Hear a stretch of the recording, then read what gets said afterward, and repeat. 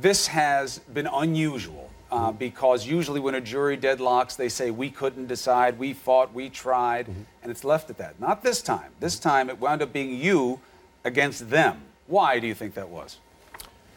I mean, essentially, it boils down to the evidence. The evidence was just not there in this case. And unfortunately, my fellow jurors felt that the story that was presented by the prosecution was a story that made the most sense.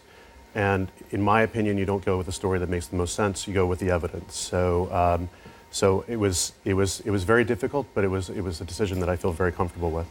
Why were you in such a different place than the rest of them? I know it was 10-2 for a while, you say, that there was you and another man who was holding out. So it's not just you, but it wound up being just you. Why wouldn't you go where they went?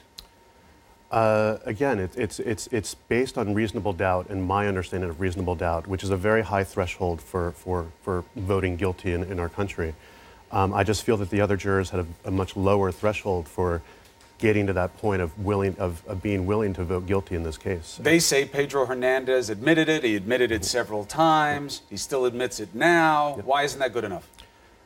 We were told by the judge that you cannot convict, you cannot vote guilty against someone based only on their words that they use against themselves. So a confession is not evidence of guilt. You have to prove first that the crime was committed, and second, that the crime was committed by the person who is being charged with that crime. You need to corroborate the confession. Yes. I mean, it hurts you when you say that you did something unless you can show that it was a compelled confession, a false confession, or coerced confession. But it certainly counts. But it seems like you were very willing to discount it. Why were you so willing to discount a man, say, I did it, I told my wife, I told my friends, I told people, I told a church group. Why was that not enough for you?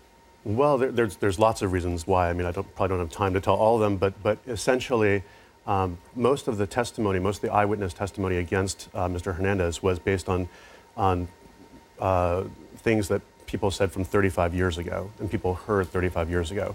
In the courtroom, in the jury room, we couldn't remember what was said 10 minutes ago in court sometimes, which is why we asked for readbacks. So it made me nervous to judge a man based on words from 35 years ago that someone might have heard at a church group meeting. So that was one thing. The other thing was the fact that the police had him in custody for 7 hours with questioning with no video recording being done, which I felt was an issue. It was something to think about. Now, that is something that raised eyebrows about your disposition, was that you were reported to say that, and you can verify it or shoot it down right now, that, hey, these are the police we're talking about. And that made people think that you were just anti-cop. Is that true? Are you just anti-police? Are you suspicious of police? No, not at all. I mean, I have huge respect for the NYPD, for the prosecutor's office, and in general, I think they do a great job. I think it was unfortunate that they didn't videotape the first 7 hours of this interview, which would have really helped. Everyone in that jury room really wished that had happened, because it would have helped us to see how the interview was conducted with Mr. Hernandez. And I'm not alleging that anything was done wrong. I think the police used a lot of tactics that were very, very good to elicit this confession. But when someone has a mental health condition like Mr. Hernandez, low intelligence, can a person like that succumb to a confession more easily? I think so. But he had said the same thing before and to other people. Allegedly. How did you square with that? Allegedly. You think that each of these different groups were making it up? Well, I mean, one of them is his ex-wife, who obviously had a very bad relationship with him.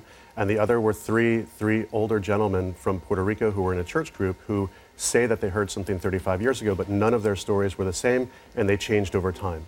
Now, you grew up with this. Etan Patz is a name that, I may not have pronounced correctly every time. It was a tricky name, but it was a very easy story to understand. It was 1979. We were growing up in the city. You were in Jersey. This was the story that changed everything. People were so hungry for satisfaction. And now you have this guy who says he did it, and 11 of your colleagues say, no, this is it. Beyond a reasonable doubt, it has to be him. Sure. What was it like for you to hold out? People have said, that it must have been hard or something like that. But to be honest, I felt very, very confident in my position, and I was really hoping that I wouldn't be here alone today. That I'd be here with at least 9 or 10 other people.